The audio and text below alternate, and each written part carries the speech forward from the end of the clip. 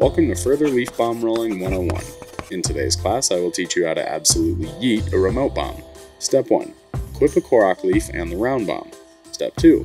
Charge the Korok leaf to at least the second stage and let go. Step 3. When the Korok leaf is just touching the ground, switch to a different weapon. Step 4.